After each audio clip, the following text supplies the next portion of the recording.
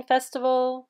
I wanted to do this video because of the special solar black moon eclipse that we have today and the significance of today in relation to the cross-quarter wheel and how building cairns on the cross-quarter points is helping create your sacred space. So I want to talk about all that.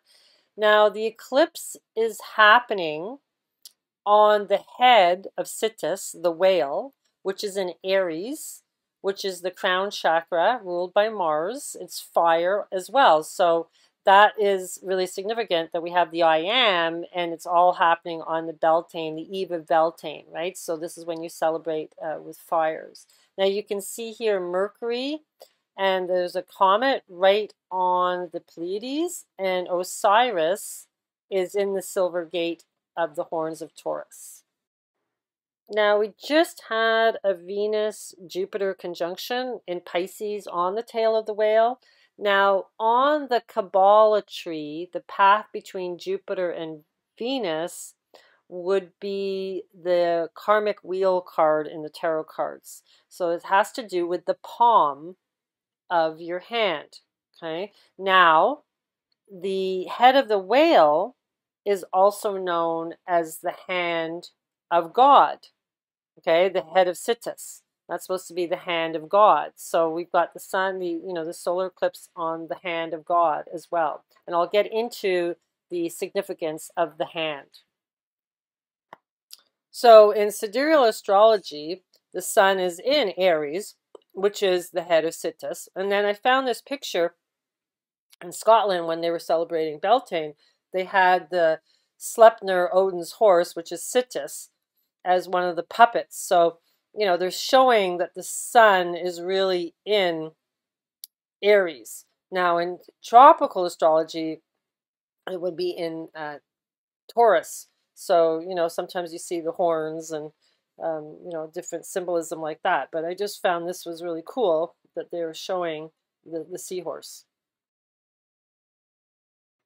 Now, Beltane is considered to be a pagan holiday because the Puritans of New England considered the celebrations of May Day to be licentious and pagan.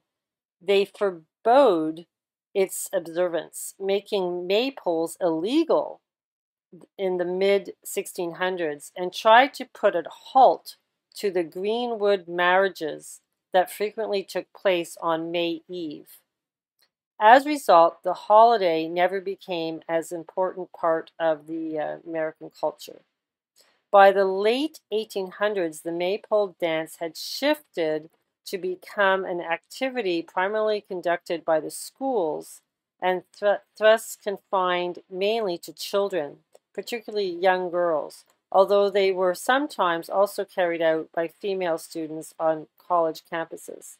The tradition continued throughout the 1900s and can even today, some schools still hold May Day activities. So yeah, so it was not, Christianity didn't want this to be celebrated because, considered pagan, whatever. The whole point was it's like you're worshiping the seasons, right? You're worshiping the seasons of the sky and the cycles of nature. Hi guys, happy Beltane. It's absolutely amazing. It's almost sunset, and there's my little doggy. Come here, you can see. And anyhow, I've been really super busy getting everything ready for spring. I made this trellis to go around my garden, like a gateway. I've been getting hay bales together because I'm going to try to do hay bale gardening. I've been cleaning sheds to get ready for chicken coops. What else have I been doing? I've been doing gardening like a mad person. And anyhow, I just wanted to wish you guys all happy Beltane Festival. Now, what I want to show you guys today, which is really cool to do, is because it's a cross-quarter day. Cross-quarter day is halfway between the equinox and the solstice. So what I've done is I've actually mapped out my property. I went on Google Maps and well, actually Google Earth, and I took an overhead picture of my property. And then today I did all the cairns to do the landmarking for the sunrise and sunset and the north and south, right? So you get this, the cardinal points at this time of year. So I started it. This is my first cross quarter day, and then I'll do it again, the 4 points for the summer solstice, which is the longest day of the year. And then, of course, then we come back to the days getting shorter. So it comes back on the Beltane cross for Lammas, which is August 1st. And then you get onto the equinox, which is, the fall equinox, which is the same as the spring equinox. So some of them double over, but the longest day is on its own. And then, it moves over to these cross quarter days. And then, of course, the equinoxes are the same. So you end up with 20 points altogether to make, there's my cat now, to make the whole circle around your property. Now, if you don't have a big property, you can do this just around your house and map out, the whole directional points around your house. And what this does, I was listening to Barbara MARCINIAK, and she was saying that this is really important to protect your space. Okay, so now really what everything is about for me is to start to go inward and start to create my energy field around me for protection of negative energies, and also to start working on my inner journey more. And I hope that is the same for all you guys, and to stop being angry or frustrated with the people that don't see the same perspective as you. Okay, because that's just unhealthy, and that's just a trap to be in this negative vibration. So I know there's still people that are struggling with family members saying, like, you don't believe me, why don't you listen to me? And I get like that too. Like I get like a little bit almost feeling like, taking the persecuted path, because I'm not allowed technically to leave my country by a plane or a boat, and I'm trapped here. And also, part of my income was taken away because of my decision. And so, nobody seems to really mind, right? Like the masses don't really care that that's happening to you. So, you can get trapped in those kind of resentment issues, emotions, if you don't let go of them. Okay, so you have to come to terms with the path that you chose. And when somebody says to you, well, you chose that, and so you had a choice, but we didn't really have a choice, because we didn't have a choice. It just, the world changed, and we were like, you're not following, so you don't have the rights to have these privileges. So I don't really feel like we had a choice, but I don't have resentment for taking the decision that I chose, because I do think it's important for the body to keep its original form and not have anything altered with the pseudo-uridine, right? So, which is Neptune's symbol, by the way. I did mention that once before, but it's interesting that they, change the U to the Neptune symbol. I always find that fascinating, because the U is Ophiuchus, and it's about you, right? And Neptune actually rules the moon card. And the moon card is not the good path. It's the corporality path. It's just about the body. It's not about the spiritual side of you. So it's interesting that, well, you could say Neptune rules it. It's ruled by Pisces, but you could say, well, Neptune doesn't rule it. Jupiter rules it, right? So anyhow, Neptune is a very fascinating, but it has a bipolar aspect to it. It's the shaman, it's the healer, it's the person that can see through the veil, but it's also can be the person that is clouded over by fog. So there's this aspects of Neptune that can work differently. But what's so exciting about this Beltane is that we have this solar eclipse tonight. It's a black moon solar eclipse. Now it's happening in Aries, which is the crown chakra of I am, right? And all the esoteric texts say that Aries is the crown. Okay, so and he rules the first house, and that's why he's the crown. He's the crown of self. Okay, so your body wraps around the zodiac. 12th house is your feet in Pisces. So it's best, you have to understand your natal chart and see where Aries is, because this solstice, this solar eclipse will affect which house your Aries is in on your natal chart, but also on the current chart that you're living right now. So if you're living in your first Saturn return or your second Saturn return, you want to know where Aries is, and this solar eclipse is going to affect that. Okay, so what does it affect? It creates emotions because of the moon. Eclipses create a lot of emotion. And then, the fact that it's in Aries, which is the warrior, right? He's the war god, but he's Mars. He's the war god, but it's also the warrior within you. It's the flame within you. So this is why I think this Beltane is so special, because it's tonight, and I'm going to have a nice big fire to celebrate. And I think it's really amazing, because it's the flame within you, and that's what Aries really is. It's the fire in you, right? It's the warrior within you, the warrior that wants to be free, right, of this illusion that we've been put in. So embrace it, check out where it is in your charts, and understand how it's going to affect you.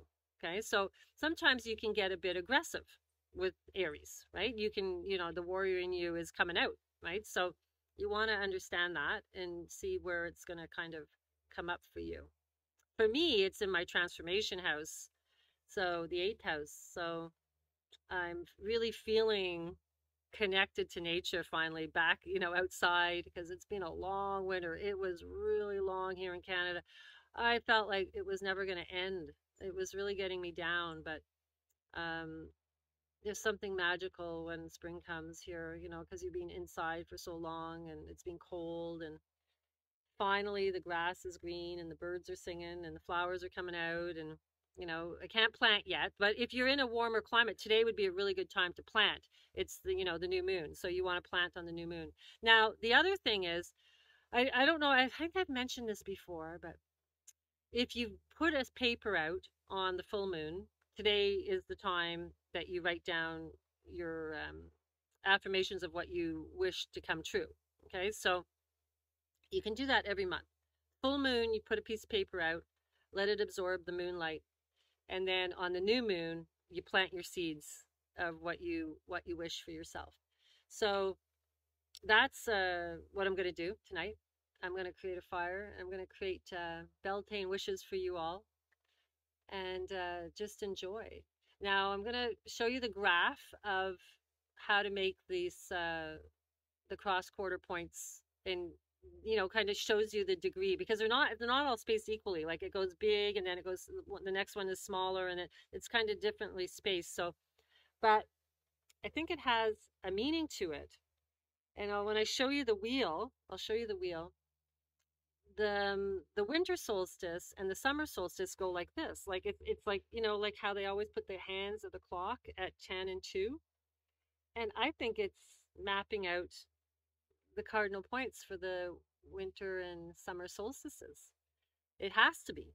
There's no other reason. Like I was like, it looks like a clock once you make this whole cross point quarter days, and you in the solstice and the equinoxes, it looks like a clock. But the clock is more noticeable on these, kind of where the winter solstice and summer solstice is. It makes the 10 and 2 o'clock. So I think that's really cool. So I'll show the visual for that. And I have so much stuff to share with you guys. I just can't keep up. I'm just like, oh my God, I forgot to tell them about that. I haven't done a video on that. So it's easier for me to just to talk, because it takes less time. But I will put together a Kofifi video, because I noticed Trump used it again when he's back on social media. And I have all this stuff from Kofifi that I've never shared with anybody. And what it meant. And, it was a really fun little project when I got on that. So I have to share that with you guys. I'll keep that as a surprise.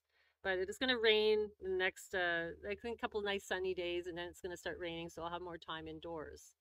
But anyhow, I just wanted to share the Beltane festival, and tomorrow's May Day, so you dance around the maypole and ask the fairies to protect your livestock, because traditionally this was the first day of summer when the livestock went out on the grass, and it was to create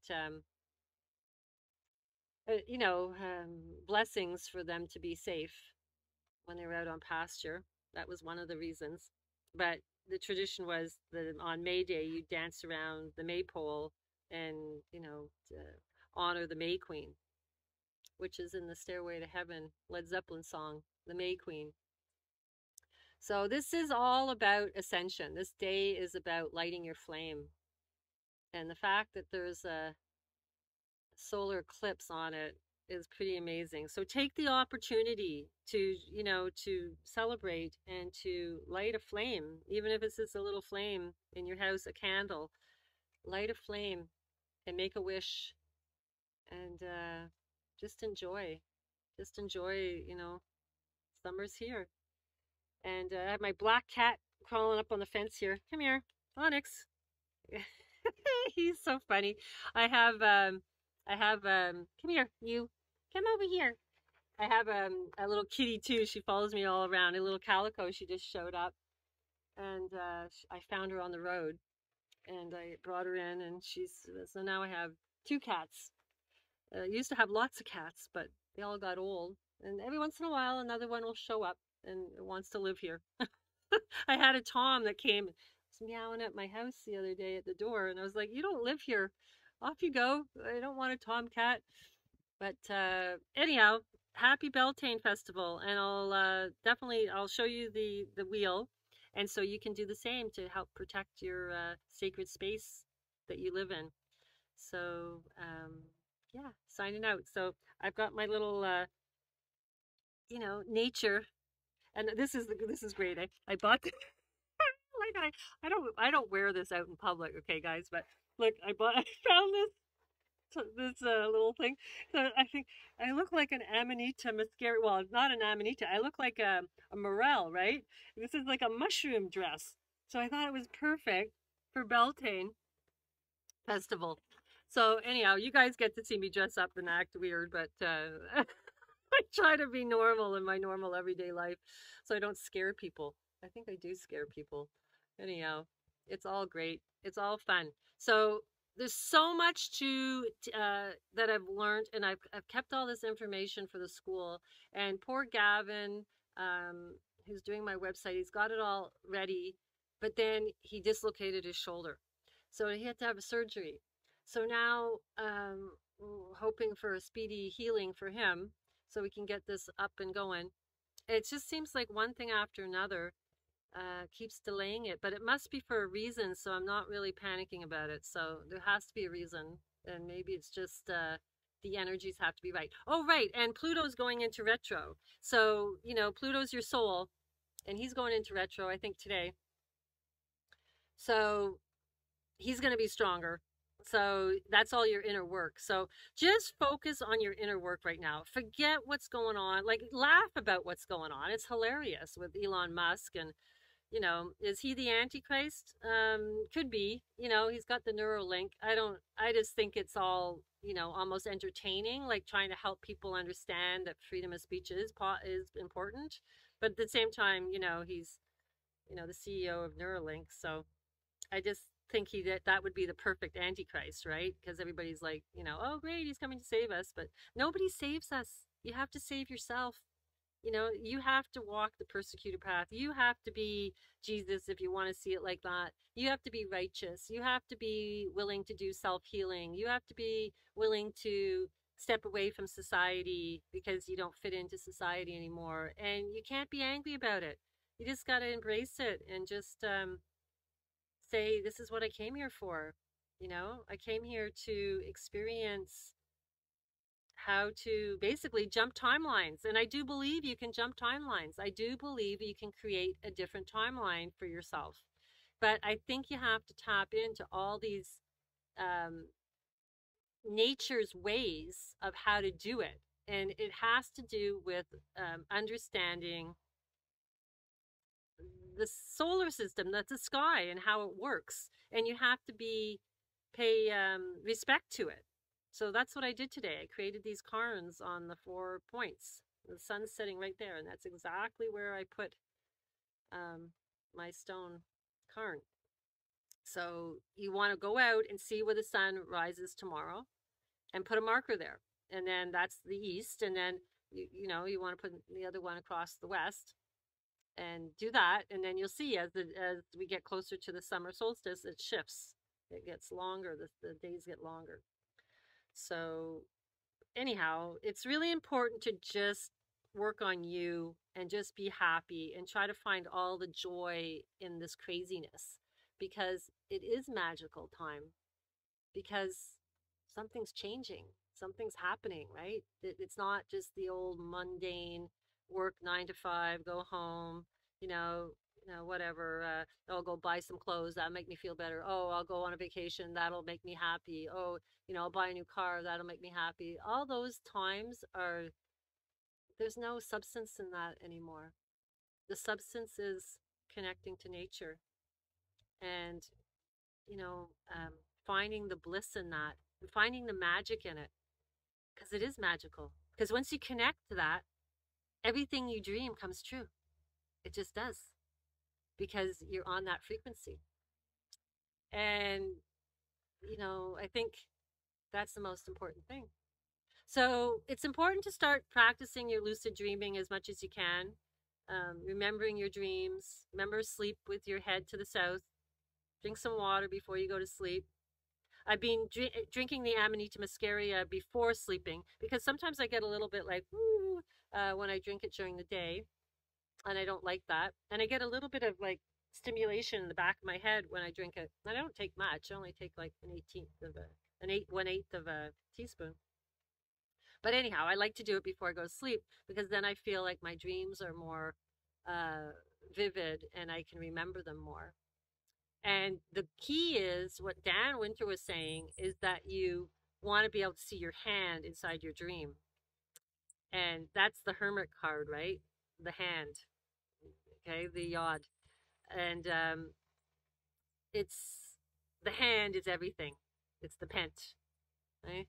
So I'm going to dig into that a little deeper in my school about the importance of the hand and how it is really all of creation. And the song, Take My Precious Hand, Lord, that Elvis Presley did, it's because it's all about the hand.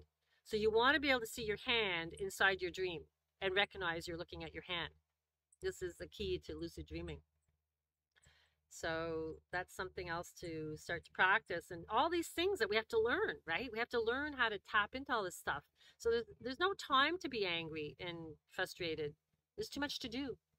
So yeah, anyhow, there's too much to do at this time of year anyhow. I can't wait to get my chicken coop all fixed up, and I got an old shed that I cleared out, and get some chickens running around here. And I dream about having a peacock. Peacock, and I want goats too. I'm gonna be a crazy lady living on the farm with the goats and the chickens. But anyhow, the sun's going down, so enjoy, light a fire. Happy Beltane Festival. Happy May Day. Enjoy the solar eclipse and the black moon today too. There is a black moon. Take care. Bye. Now this is the wheel. Now you can see at the east, Ostera and Magbon is the equinoxes. So they're always, right at the east, right? So it's half a day of sun, half a day of night. So that's exactly like how the cardinal points all line up. Now for Beltane or Lammas, this would be the blue line here. So the sun is rising a little bit before the east cardinal point, and it's actually setting, even farther than its west point, which would be the blue line up by the north there. It's actually setting, the sun is actually setting at the north cardinal point, or close to it, between, so because it's going like almost 3/4 the way around the sky, right? as the days are getting longer. So you can see, you know, so, but the point is you want to just set the heliacal rising at the east and then make the 4 cardinal points. Doesn't matter that the sun is going past, you know, the west of that cardinal point. You want to just focus on the heliacal rising and then just make your 4 cardinal points. So try to do that, even if you just do it around your house. I think it's a really cool thing to do because then you're celebrating the, you know, the seasons of where the sun rises. And therefore connecting into those energies and creating your sacred space. Now, this is the one I made on the east for the Beltane. And I found it, I found this kind of big piece of quartz pink rock, and then I just found it kind of looks like a, I don't know, an animal in a way. So I made it like that, and I have a little stone fence there, so I just made it on top of that, pointing towards, you know, where the sun's going to rise tomorrow morning on May Day. So if you want, dance around the maypole tomorrow and, you know, pay respects to the May Queen. Enjoy, guys. Hope you guys have a chance to have a fire tonight if you haven't already. And if not, do it tomorrow night. That's okay too. Take care. Bliss to you all. Don't forget to like and subscribe. And, you know, if you guys want a reading, anybody for their Saturn returns, or if you just want a natal chart done, or if you just want to, you know, some of you guys have been giving me donations. I really appreciate that because things are getting a little slow right now. But hopefully when the school gets up, it'll get a little bit more going, and we can get, I can get on some other channels to start to, you know, help spread the knowledge of the sky, the story in the sky. Take care, guys. Bliss to you.